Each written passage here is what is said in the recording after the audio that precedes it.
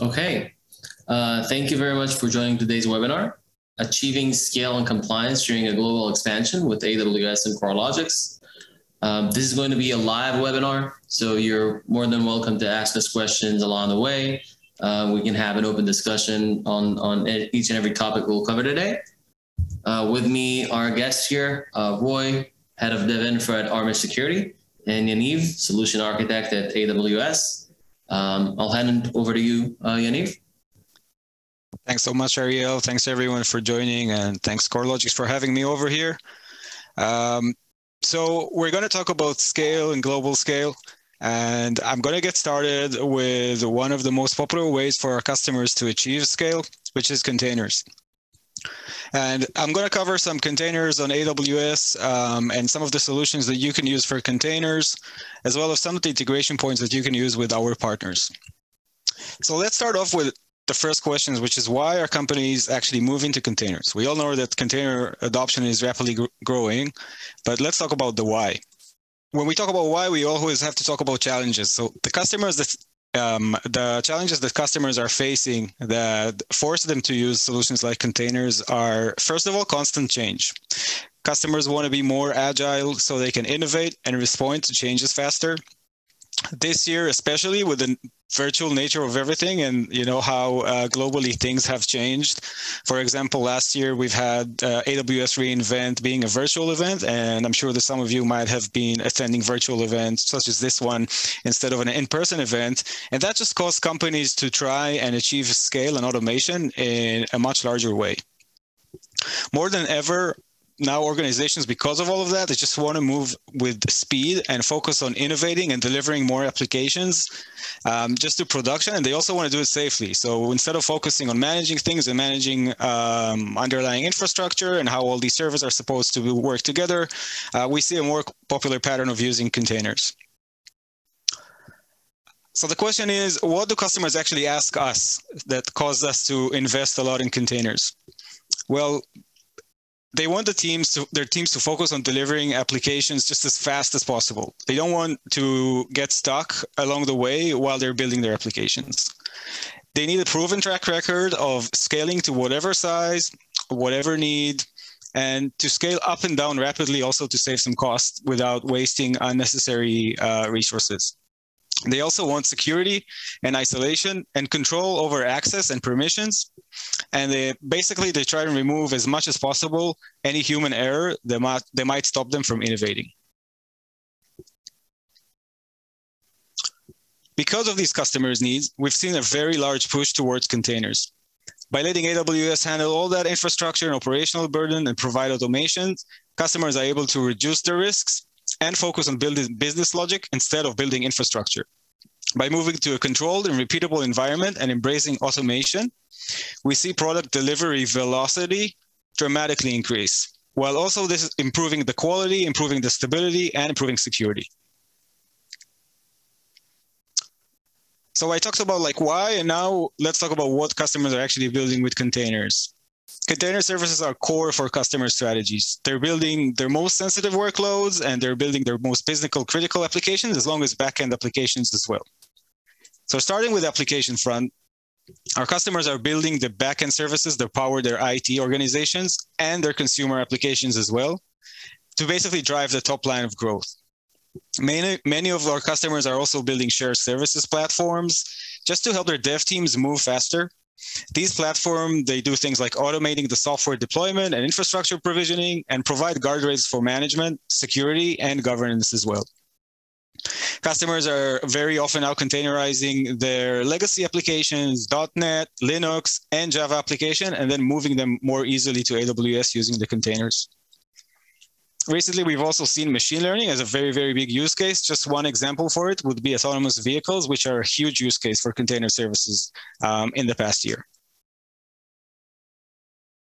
So let's talk about how customers are building containers on AWS. Now, this slide is a little bit overwhelming. So the expectation is that I'm not going to go and read through everything here. I just want basically for you to understand the breadth of services that we have and the different categories. There's no right way to build an AWS, but there's certainly plenty of options, and you just have to stitch them together in order to make your solution happen. This is true for working with AWS services, as well as it is true for working with AWS partners. For instance, if you need a good monitoring solution and you want to work with Coralogix, we have a native integration with them, and it's pretty robust to give you visibility into all of this big ecosystem. But one important aspect of container technology is actually picking the orchestrator. And that is something I want to focus on right now. When we talk about orchestrators, we have basically two different things, or two different main orchestrators. One of them is called Amazon ECS, or Elastic Container Service. And the other one is Amazon EKS, or Elastic Kubernetes Service. And the most common question that we hear is, hey, can you please help us choose which one is the right one for us? There isn't really a great answer. Both of them are integrated with AWS, with the AWS ecosystem, and with AWS services. But there are things that we can do to help you explore which ones to choose based on some experience that we've had with customers. Our customers tell us mostly about ECS, that they love the simplicity it provides, that it delivers kind of an AWS opinionated solution where you don't have to take a lot of decisions when you're trying to create your environments. And it basically just reduces that and then allows for scale. So when you reduce the time to build, you reduce the time to deploy, and all these applications you already have running on containers using Docker, for instance, you can just ship them over to AWS. It makes it a simple choice if you just want to get started fast.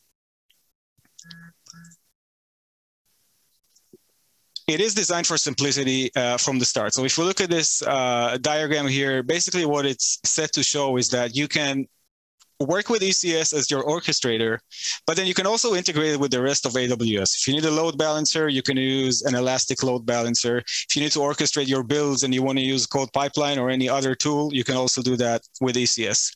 And then you can also run it on top of either Fargate or EC2. And I'll talk about these compute options later on after I talk about EKS. So why do customers choose EKS, and what would prompt you to take that decision of starting with EKS? Usually it's Kubernetes. Kubernetes is a very vibrant ecosystem and community. It has consistent open source APIs, and it has broad flexibility. And basically the users of Kubernetes rely on Amazon EKS to handle the undifferentiated heavy lifting of managing all that AWS part, but they can still manage their Kubernetes with the same control plane that they were used to before using AWS. With Kubernetes, and we do understand that customers coming into AWS are not using containers for the first time. So you also have a lot of integration points that you can use either with AWS services like the load balancers and network load balancers, but also with open source tools and other partner tools such as GitHub and Jenkins, or if you need to do Flux for GitOps, etc. So I hinted that I'll talk about how you run your containers on AWS after you choose your orchestration engine. And we basically have a lot of options. And again, it really depends on kind of the requirements that each customer has. And based on that requirement, you choose your underlying technology. AWS Fargate, starting with the left side here of the slide, is a serverless container compute engine where you only pay for the resources required to run containers. If we take a look at the adoption of Fargate in the previous year, over 40% of customers that actually started to use containers on AWS started off with Fargate, just for the simplicity. You don't have to deal with servers, and with EC2s, all you need to do is basically just tell Fargate how many containers you're going to run. Whereas with EC2 instances, still, customers like the flexibility, so we offer a wide variety of choice, whether you need to look at aspects of processors, storage, and networking. You can run it on ARM and AMD, and you can use our whole wide variety of EC2 instances, including Spot instances as well. For customers that run containers in hybrid environments, we launched a couple of years ago AWS Outpost, and you can run your container infrastructure on-prem and in AWS and basically use the same control plane. where if a customer needs an extension of an AWS region, you can basically use local zone. This is more suited if you need the ability to plan resources in multiple locations and keep them closer to your end users. With AWS Wavelength, lastly here on the slide, it's an ultra low latency mobile edge computing. So it's more geared towards edge and 5G use cases for mobile development. So when you run your containers, and we talked about choosing your orchestrator, then we talked about choosing kind of the underlying compute that runs everything. There are several common networking tasks that are associated with container applications. Container need to join a network in order to send and receive traffic. It's a basic thing. And for that, we use the Amazon VPC. Container applications, though, also need to be able to discover one another.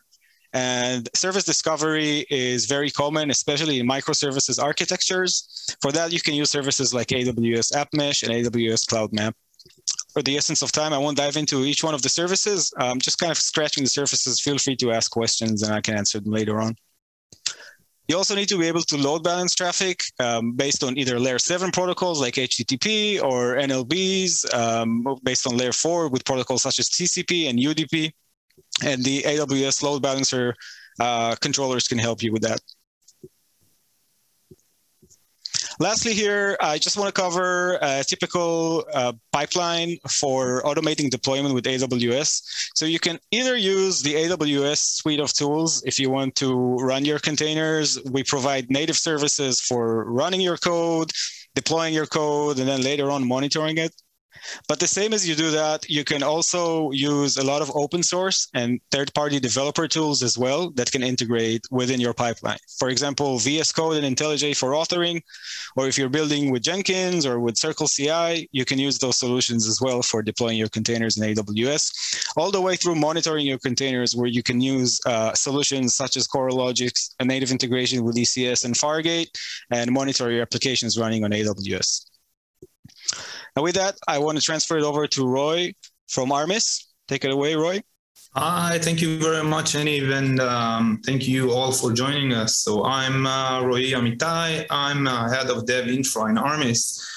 And in the next 15 minutes, I will try to go over 3 very, very interesting use cases for how Armis uses Coralogix to improve of our CI/CD pipeline and even for cost optimizations. But before we start, let's talk a little bit about Armis. So what Armis is for you, for those of you who don't know what Armis is. So Armis is a unified visibility security platform, obviously, right? But not really. What you want to know is that Armis helps big organizations. Our customers are Fortune 10, Fortune 15 companies.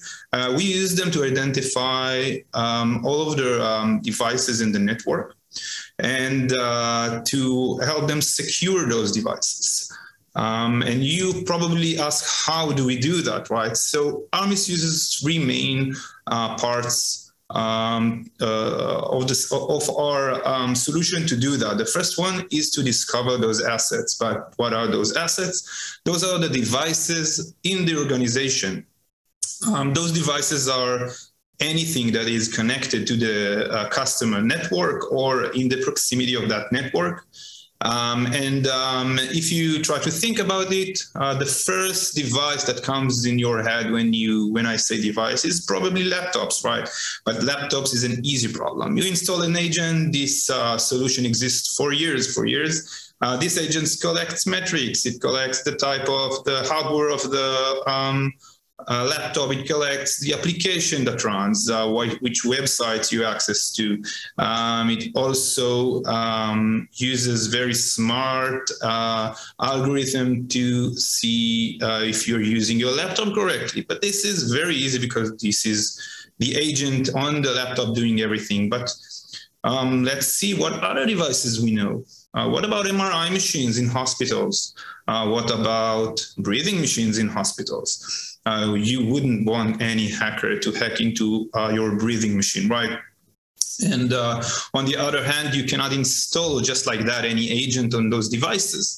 So Armis actually listens to the traffic, the internal traffic on the network of the customer, And by doing very smart things, what we do, we actually identify thousands and thousands of different parameters on those devices. We create a huge list of all those assets with this information. The second part that we do is use this list to identify risk and gaps. How we do that?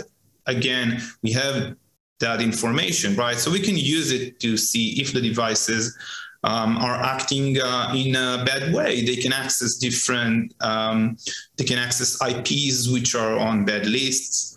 Those devices could be transferring huge amount of data, but which we're not used to see them do.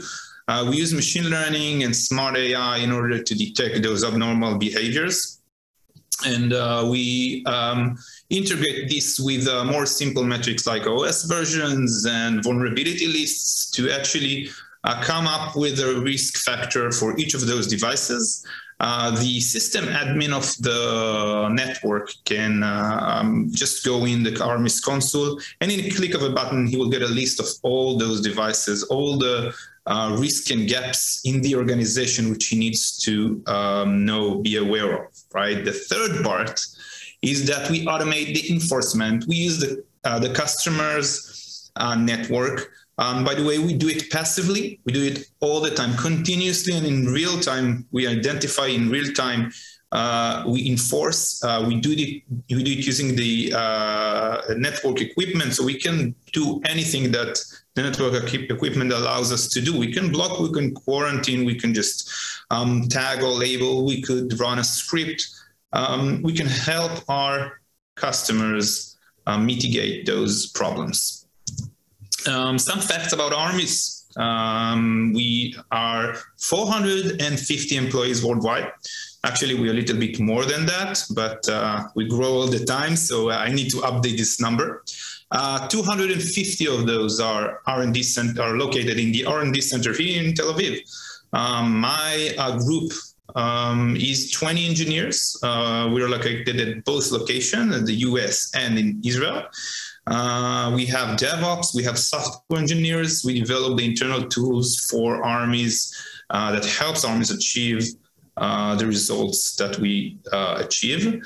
We've been founded 6 years ago by Evgeny Dubrov and Nadir Israel, and we are evaluated at 2 billion.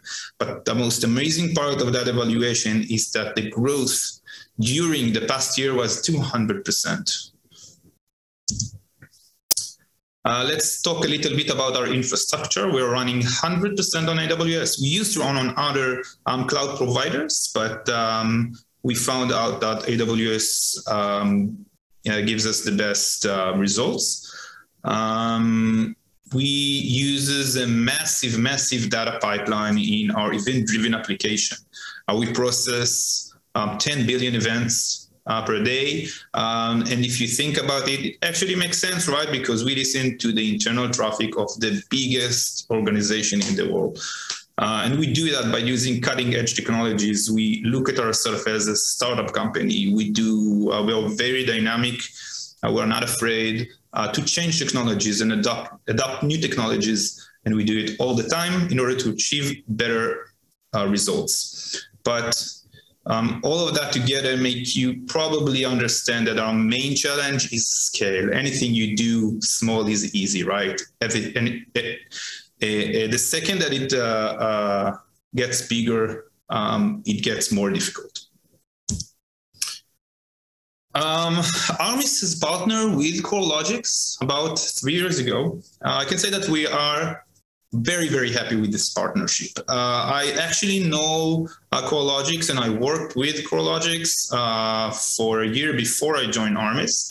But I can say that since I joined, we replaced Splunk as our log solution with Coralogix. Splunk took us about 6 months to integrate. Coralogix, I think it took like 2 weeks. So we are very happy with our decision. We process 2.7 billion daily logs, which are 3.7 terabytes. But we only index 25% of those. We use TCO to do that, and we'll talk about it later. We ship multiple types of logs, from OS logs, infrastructure logs, AWS logs, Armis application logs, our build system sends logs. Every line of log that Armis produce is being shipped to Coralogix.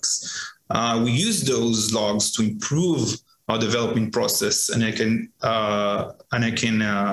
say that since we started using Coralogix, we see how our time to market has improved, and we will talk about it later and how we've done that. We also use 6 different teams in Coralogix. We do that mainly because we want to use different quarantines for each of those logs. Those are different types of logs. It's actually interesting to see your growth through the data. So 2 years ago it was 500 gigs, and now it's 7 times bigger. It's for us, it's very easy to see a company that grows exponentially from the data. So that's really impressive. So actually, the most impressive part of this is that we never changed the plan, right? Yes. So that's amazing. We will talk about it later, how we do that. But if you think about the growth that Armis went through, the 200% in the last year, probably more than 500% in the last 3 years, we didn't change the plan. So yeah, that's interesting. We'll talk about it. Let's talk about some use cases, right? The first one is how we use Coralogix in our development process. Our developers who their main goal is to write high quality code, new features. They need to be focused on that. And how do you use Coralogix to improve on this? So the problem is very easy, right? Where it's very difficult to solve it, but the problem is easy. There are hundreds of thousands of different services, different pods in our microservice environment. We have multiple EKS clusters, running 150,000 services each. And this is a really, really big ecosystem. And when you get to sit down and write a new feature, finding the right log that you're looking for, that you need in order to do your work, is not so easy, right? We need to keep those developers focused on what they do best, as I mentioned, and help them find exactly what they're looking for as fast as possible is very important. The last part of the problem is that in order to do that, before they used kubectl, they used SSH, they used a lot of different methods, unsecure, content switching, not very good. We sat down and we started planning our solution. We wrote down an RFC. We knew what we want. We wanted an easy-to-use solution that our developers will adopt very fast, easy for them to adopt. It would run local. It was very important for us that it will be a CLI and not UI, web UI based, because we know we know that they prefer working on their terminal, right? But the most important thing, and this is something that as the DevOps in the organization, this is kind of our one of our goals, is to enable the developers to do their work without them needing to adopt new behavior, right? They need to do whatever they used to do, and we would adopt the solution. There was no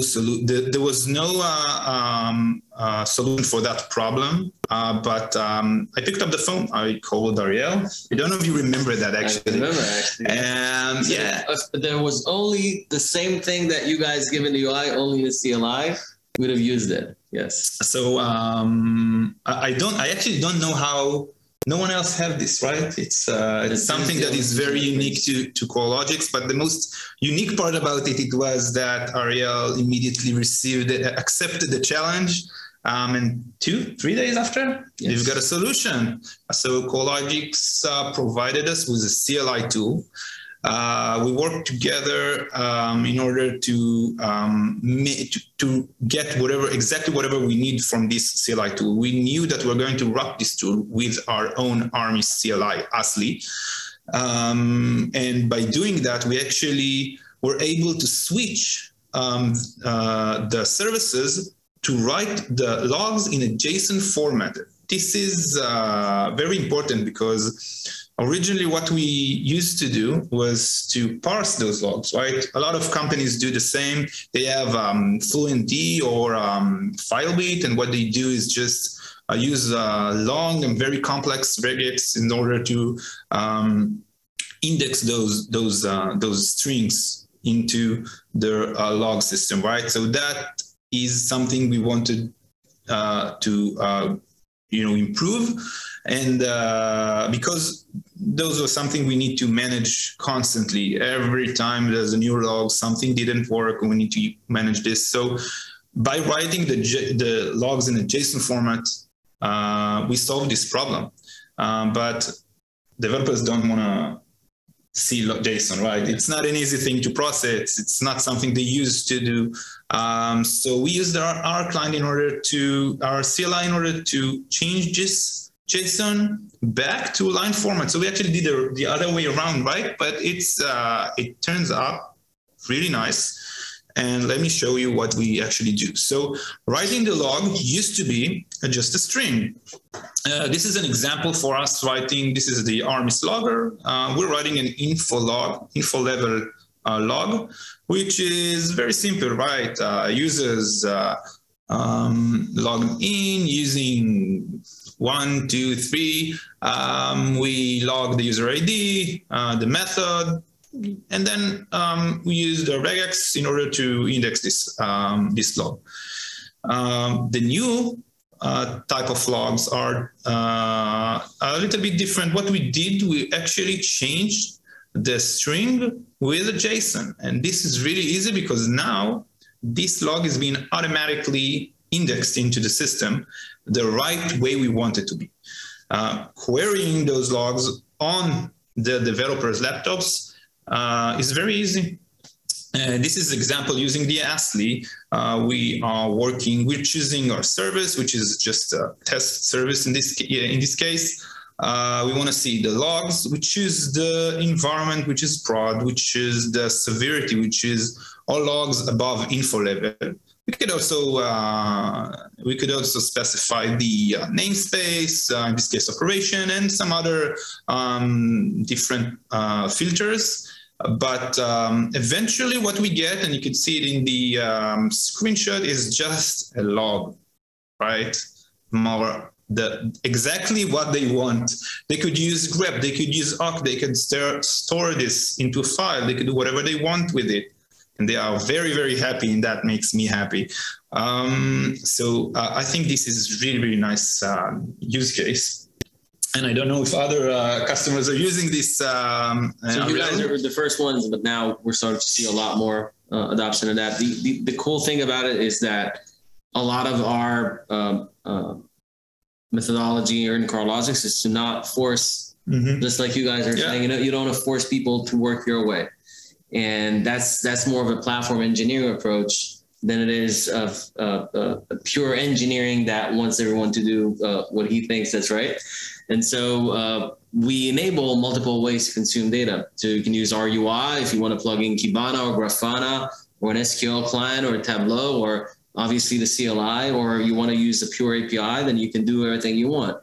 And by enabling this additional method of doing things that is outside the browser, unlike all other things, that feedback actually helped us create something that developers really like, because now developers just install the Coralogix CLI and use it as some sort of centralized grep for all machines, all services at once. Exactly. They can actually do things that it was very hard for them to do before. They can choose, let's say they are working on a specific service, but they need to see the logs from multiple servers at the same time, from hundreds of replication. They could do that, get it to their browser, to their terminal, and it's just I think they love it. They just use it all day. Let's talk about the second use case. So the second use case is about our build system, and I would like to show how we use Coralogix in order to improve our CI/CD pipeline. And I think the most difficult problem that company face is the build system, right? Companies improve on the build all the time. Also, it's something that falls somewhere between the DevOps and the developers. There's a lot of testing goes in the process. It's very difficult to improve on that. And I think most companies just lack the observability and the ability to actually identify and pinpoint the problems. That's very interesting, by the way. It's a huge blind spot with many companies. And also many of the CI/CD tools don't even support extracting those stats and the build logs. And then, you know, everyone talks so much about developer productivity. There's nothing less productive than a developer waiting for a build. Exactly. So exactly. that's really, when you guys started doing this, we looked at it. So we always had like the plugin for Jenkins and CircleCI and others to extract the metrics. But this was one of the first times we've actually seen a full dashboard of how do we track everything from PyTest to the build itself, to the build logs, and link all the way to the build in Jenkins, so you can look at problems and isolate them. Yeah, we'll see a screenshot in a second, but maybe before I will just give some numbers about our build system, just so you'll understand what we were working with, right? So Armis code is being stored on a monorepo. We chose that long time ago, and we love it, right? But we use Bazel as our build tool. But using a monorepo is very hard on the build system because every time you need to build the entire repository. So we are building hundreds of services, containers. We have multiple different type of code inside, right? We use Python, we have Go, we have Node. Everything is inside the same repo, right? We use Jenkins to build our code. Our Jenkins is huge cluster running 400 daily builds on an average, and we've seen it go much higher than that. It scales automatically. 50% of our build take less than 7 minutes, which is the results today. And I will show what were the statistics before optimizing it. Our longest build takes 25 minutes, our shortest takes 2 minutes. We're running 35,000 tests per build. Quick calculation right there, helping you out. 14 million daily tests. Some are longer, some are shorter, but 14 million is a big number. We're building 300 service container, different service container, right? This is 120,000 daily service container that we're creating every day. We ship all of our logs. And when I say all of our logs, I mean our test logs, our pipeline logs, our container building logs, our Bazel logs. All of the logs are being shipped into Coralogix. Those logs are being processed, indexed, turned into metrics. And then what we do, we use them in a very big, I can say, dashboard. And that dashboard actually enables us to pinpoint the problem, the exact problems. First of all, what we done, we went and we searched for those, 1090, for those 10% of problem that creates a 90% yield time, right? That was a quick win for us. But I can show you an example of that dashboard. This is, you can scroll down. This is just a screenshot, right? But there's a lot of metrics there, but it's very easy because of the visualization to see if you have a problem in the build system, if a service breaks, if someone introduced a new test that takes longer than the others. We have everything. We have everything. The slowest test, how many builds you do per time, which shows you if you have a scale issue. What is the P95, P99 of slowest deployments, the slowest builds? You can look at how many tests had failed, how many had succeeded. You can look at where you're spending time on your build, like what's the longest stages, slowest stages. And then because of the flexibility, you guys chose to use Kibana here. which plugs into Coralogix because the flexibility of Kibana, you can just zoom into areas where you want to look at deeper. So if you see like a slow build, or if you see a slow stage, you just zoom into it. Exactly. You get a link to the build itself. You can start investigating. Yeah. A good example could be, we do multiple filters here, but a good example for what you just mentioned is, for example, we have a specific test that we want to see how it performs across time, because right now I see this test is pretty slow in compared to other tests.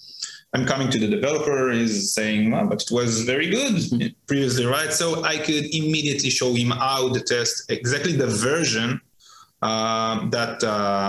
his branch, exactly the branch that he created that broke the test or made the test longer. So it's really easy. And if you think about it, I don't think there was any other way of doing it before, because usually you find out about those problems too late. And then you need to go back months and search for that, And many times people just accept the slow build and they just drink another cup of coffee. That's what usually happens, right? And how does the stats look like? Like where did you start and where are you today in terms of the build time? Yeah, so let's talk about the results.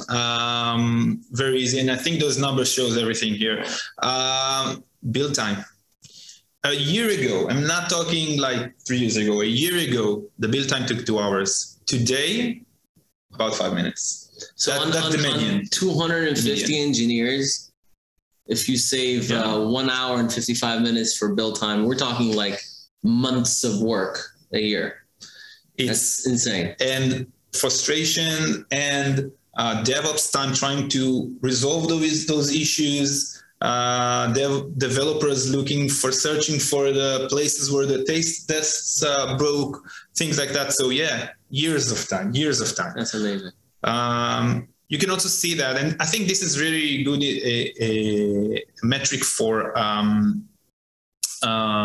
monorepo, right? Because on monorepo, when you build everything, it's really important that you took care of all the dependencies. In that way, you only build whatever was changed, right? So we went down from 5% being cached, meaning 9% of the code was being built every time, to 90%. Now only 10% is actually being built, even though it's a monorepo. And actually, it's lower than that, but I'm very conservative about the numbers here. We also we were also able to see how we can improve the pipeline itself. We used to have 3 steps running in parallel in some places along the pipeline. Today, we have more than 20 things happening in parallel. So we have much, much more steps, but it takes much less time because it works in parallel. Let's talk about TCO a little bit. Right? Yeah, sure. And I think TCO is when it was introduced? TCO is 1 year old today, actually. It's amazing. It was the 3rd of November, 2020. It's amazing. And I think TCO is one of the reasons why we haven't had to change our plan. To uncontrollably upgrade. Yeah. That's what people hate most about logs and metrics product, right? Because you start and you scale, but we have a saying here in Coralogix that data grows faster than revenue. So that's true. No matter how much your company is growing, data is going to grow faster than that. And that's why we came up with TCO. Yeah, we are a data-driven company. So there's a lot of data involved there. We use TCO. I think that without TCO, we would have paid about 4 times what we pay now. You actually see that really. Yeah. So let's talk a little bit about the problem so people will understand. Well, we talked about the growth of Armis. We're producing more and more logs every day. We write new features. We are introducing new services all the time. Those services write logs. We have more users, more logs, and we need to and we need to control those logs, right? So the way we could do that is limit the type of logs that the severity of the log that we're sending. But it was very hard to do before we used TCO because that was we had to do that on the client side. That required a deploy cycle, which took time. Now we do it using TCO on the server side. Also, one more problem was that if we found like a spamming log, when we blocked it, we actually wasn't able to see it in the tail log, right? Now with TCO, we can do that. We can not index the log, but we can still see it on tail log. So developers are using on the CLI, right? So we can see it in the CLI, but it's not being indexed. We don't need to index it, right? We can do whatever we want.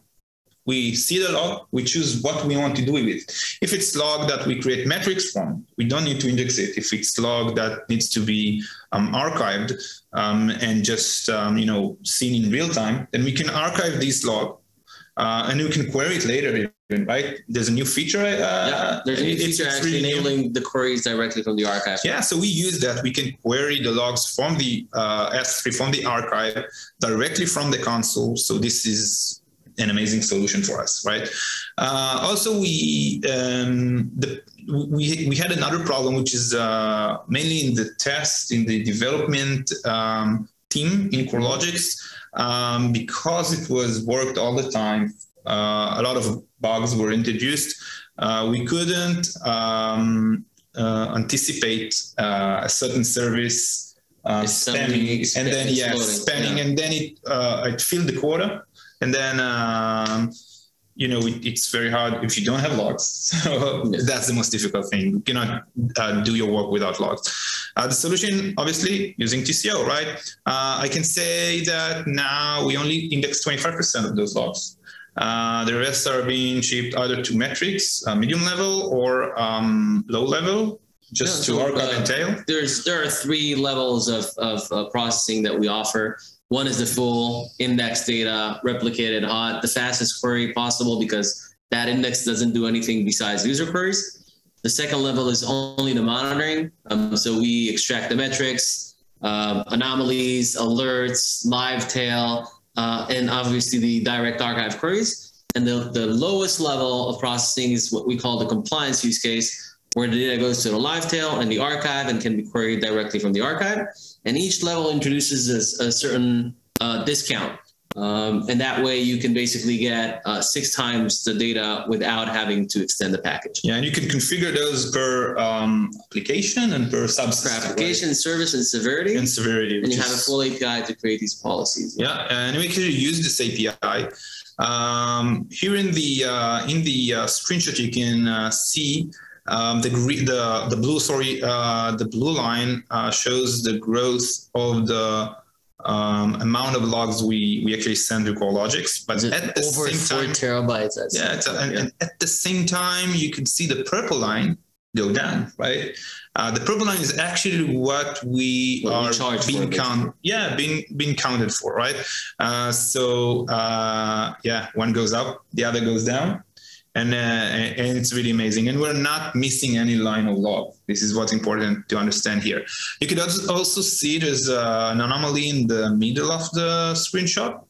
And you can see it just affected the number of logs being shipped to Coralogix, but it did not actually affect the number of logs that were being counted for, right? Because we implemented an automatic solution where we actually use Coralogix alerts, the anomaly detection, higher than usual alert, more than usual alert. Then we use this alert in order to, and also we use it triggers a Coralogix webhook, right? And this webhook actually turns on the TCO specifically for this log. Oh, so if there's one app that spikes suddenly, we identify the anomaly, and then we block or move it to a lower use case. Or we also send a Slack message to the developer, and when he fixes this, it goes back. We automatically identify that it's been resolved and the TCO rule has been removed. That's amazing. And you can see this in action right here in the graph. So it's really nice, actually. That was the third use case. I would like to thank you all for giving me the chance to tell you a little bit about Coralogix and Armis and how and what we do together. Let's take some questions and see if we have any questions from Q&A crowd. So question time. See one. Is Coralogix only for logs, or does it also support metrics? Yes. So take this one. Coralogix, the main one is on this presentation we spoke a lot about logs, a bit about metrics and Jenkins. Coralogix obviously support metrics with a native integration to Prometheus. You just use the standard node exporters and Prometheus integration to Coralogix, and you can plug Coralogix to any dashboard, like I mentioned. So one of them is Grafana. You can use Grafana with Coralogix to query the metrics you send with Prometheus, query the metrics that you converted from logs with Coralogix logs to metrics, and you can do that in the Lucene syntax, SQL syntax, or even PromQL directly from your Grafana, Kibana, SQL clients, or the Coralogix UI. So obviously we support metrics, very high cardinality, very high scale, and we charge per gigabyte also for metrics with very high compression rates. So we're basically lowering it down to about a fifth of the closest competitor when it comes to price, just like we do with log data. Let's see if there's anything.